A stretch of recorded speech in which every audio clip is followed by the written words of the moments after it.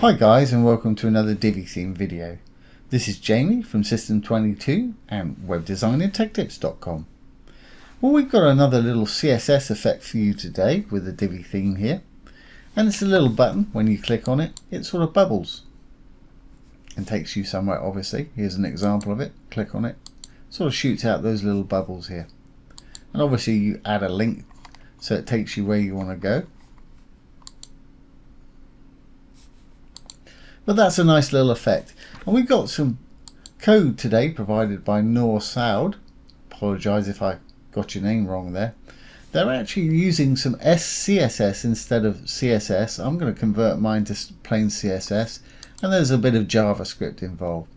And don't let all this coding put you off. Most of it's just copying and pasting. Really easy to do.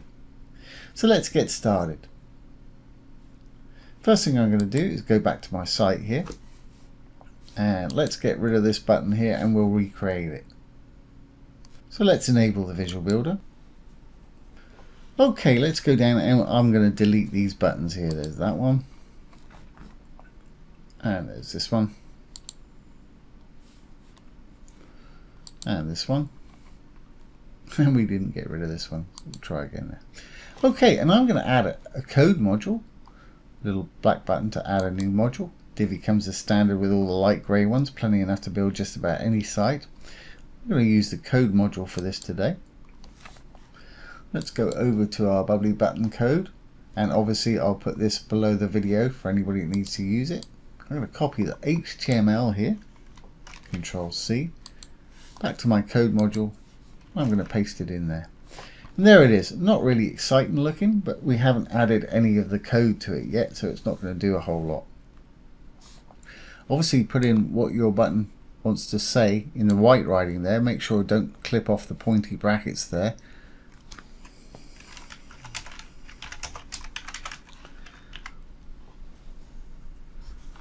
Okay, now we've got to add some style. Like I say, this is SCSS. I want to convert it to just plain CSS. So I'm going to select it, Control A, Control C. I've got an SCSS to CSS converter right here, and I'll put this link below the video as well. Let me just refresh this. Let's just get rid of that code, and I'm going to paste the CSS in the left panel here, and it's converted it to regular CSS on the right hand panel here. So now I can Control A over here and copy all of it, Control C to copy. We can go back to our little code module. I need to wrap it in some style tags to make this work today. So let's drop down, left pointy bracket, the word style, and right pointy bracket. And as soon as we close that opening tag there, it puts a closing one in, and the only difference is it's got a forward slash. All closing tags have a forward slash in there. And between these two is where we can paste that code that we just copied. There we are, we've got our little button there. It's not going to do anything when we click on it because we haven't added the JavaScript. So let's add the JavaScript just under the style there. We'll drop down a couple, and now we're going to open some script tags. And again, it's the same thing, left pointy, the word script, and right pointy, and it puts a closer in there for you. Spread them out, and in between we can put our bit of JavaScript that we've got over here.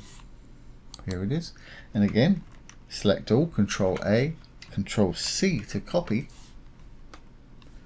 and we'll go back to our button and pop it in between the script tags there. And there it is. That's pretty much all we need to do, but of course it's a button, so you want it to go somewhere, and to make it go somewhere, let's go right back up to the top here to our HTML. We need to wrap it in an anchor tag or a link. And to do that, I'll just zoom in a little bit so you can see what I'm doing here. Just before the button pointy opening tag there, I want to open an anchor tag, which is left pointy bracket and A, then href equals, and this is where the link's going to be. Open and close some inverted commas. Inside, you can put the link to wherever you want your button to go. So you can copy a URL. I'm just going to put a hashtag in there. to represent a link. Then after the inverted comma, put a right hand pointy bracket. And again, it's put a closing anchor tag. And what we need to do is take that closing anchor tag, Control X to cut, and I'm going to put it just after the closing button tag there. That way we're wrapping that whole button in the link. So anywhere you click on the button, it'll take him to whatever link you decide to put in there. So hopefully this should all work. Now we've got everything in there. Let's save our changes. Actually, before I exit the Visual Builder, that's a little too far down. I want it a bit closer to my blurb, so I'm just going to give it a little negative margin in the actual module itself. So I'm going to click on the cog, go back in the module, Design, Spacing, and margin at the top. I'm going to click the little arrow to give it a negative value, or you can just type it in. I'm going to say negative 100, jump it up about 100. Yeah, that's a bit better, a bit closer. So let's save everything and make sure this is going to work today. Exit the Visual Builder. And there's our little button. When I click on it, it sort of bubbles a bit. Jumping up the top there because I've got a hashtag in there to jump it to the top. But for instance, if we wanted it to come down to this section here, I think I gave this section an ID of blurb. Let's enable a Visual Builder and take care of that. Okay, if I go into this section, I think I gave it an ID of blurb. Advanced, CSS ID and classes. Yeah, it's called blurb. So if I go in here and change this link to hashtag blurb, because all CSS IDs, and my CSS ID for that is blurb, have to have a hashtag in front. And we save that now. That'll now scoot us down to this section right here.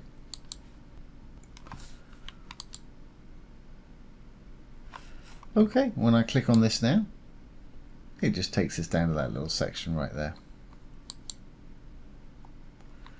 There we go, there's our little bubbly button. Now, a question that may arise is, what if I don't want it pink? Or whatever color that is. It looks kind of pink to me. Well, there's quite a lot of instances of this color in the actual CSS or SCSS even so, and it's that F0081. Now if we go to our little converter here, we can copy this again, Control C.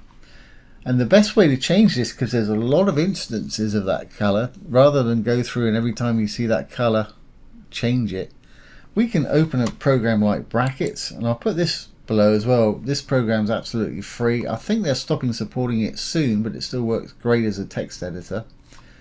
And let's get rid of what's here. Now I pasted in the new ones there. Here's that color. So I just want to grab one instance of it, and I'm going to hit Control H for find and replace, or you can go to find and replace down the bottom there, and you can replace it with the color we want. Let's change it to perhaps the light blue color of the logo right there. I'll just get that. I've got a free color picker right here. I'll copy that, go back to our brackets, and it's a hex code, hashtag, now that number that we just copied, and I want to replace all instances of this with this. There we go. Now if I copy this, Control A to select all, Control C to copy, we can replace the CSS in our little module right here, and I think we'll find there's one more color for a drop shadow or a box shadow that we need to replace. So let's enable the Visual Builder. Let's go into our little button again, and we want to grab all of this style right here. So underneath our style tag, from body all the way down to our other style tag at the bottom there, we can delete that. Control V, we can paste in our new code, and now we've got that light blue button. But it looks like it's got a little pink outline still for some box shadow, so we can replace that with our blue too. If we roll down here, it'll actually show us where that color is, because any colors, there it is right there, pop out in that pink. So we need to replace this color.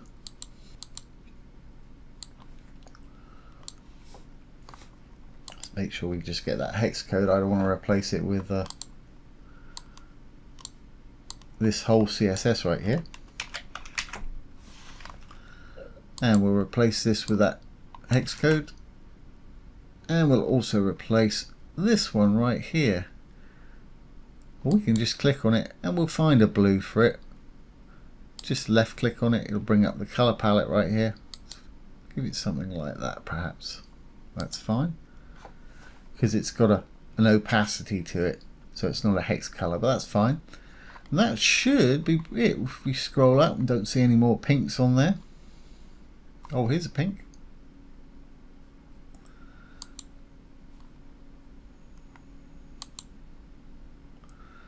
As long as we give it something similar blue, it'll be absolutely fine. There we are, we're done. So let's save this. Save the page changes.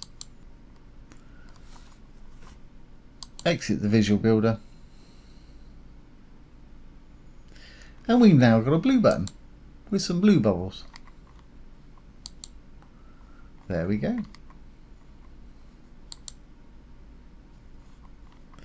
Like I say, brackets is absolutely free. That's what I've used for this. I just copied the CSS, put it in here, selected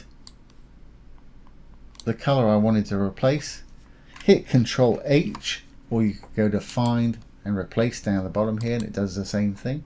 Pop your new color in there, replace all, and replace your CSS, and that's, you've changed your color effectively. So there you have it, guys. There's how to create a little bubble button. And of course, if you want, once you've done one, all you need to do is copy it or save it to your library. You can put it in wherever you want and just change the URL for the link. So I hope you've enjoyed this today and found it useful. If you have, please ring the bell, give it a thumbs up, comment, share, and subscribe to the YouTube channel. Once again, this has been Jamie from System22 and webdesignandtechtips.com. Thanks for watching. Have a great day.